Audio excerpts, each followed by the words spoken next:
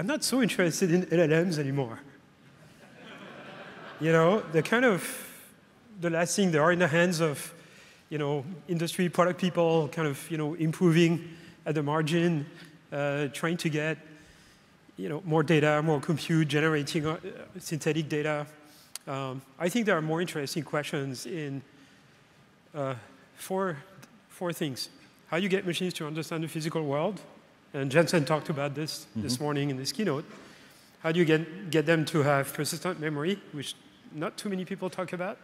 And then the last two are, how do you get them to reason and plan? And there is some effort, of course, to get, you know, LLMs to reason.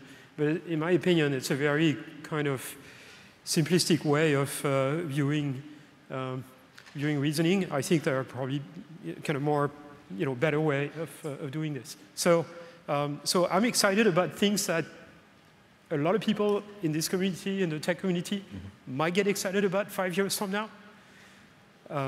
But right now it doesn't look so exciting because it's some obscure academic paper. So many people are saying that AGI, or I guess you would call it AMI, is just around the corner. What's your view? You know, when do you think it will be here? Why? What are the gaps? Yeah. I don't like the term AGI because you know, people use the term to designate systems that have human-level intelligence. And the sad thing is that human intelligence is super specialized, so calling this general, I think, is a misnomer.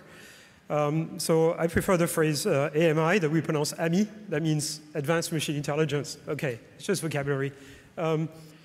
I think this concept that I'm describing of systems that, you know, can learn abstract mental models of the world and use them for reasoning and planning, I think we're probably going to have a good handle on getting this to work, at least at a small scale, within 3 years, 3 to 5 years. And then it's going to be a matter of, you know, scaling them up, et cetera, until we get to human-level AI.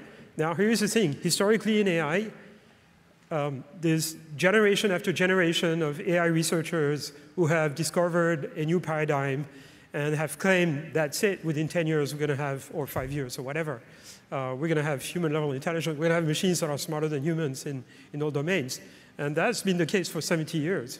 And there's been those, you know, those waves every 10 years or so. The current wave is also wrong. So the idea that, you know, you just need to scale up LLMs or have them generate, you know, thousands of sequences of tokens and select the good ones to get to human-level intelligence, and you're going to have, you know, within a few years, 2 years, I think, for some predictions, a country of geniuses in a data center, to quote someone who will remain nameless. I think it's nonsense. It's complete nonsense. I mean, sure, there are going to be a lot of applications for which, you know, systems in the near future are going to be, you know, PhD level, if you want. But in terms of, you know, overall intelligence, no, we're still very far from it. I mean, you know, when I say very far, it might happen within a decade or so.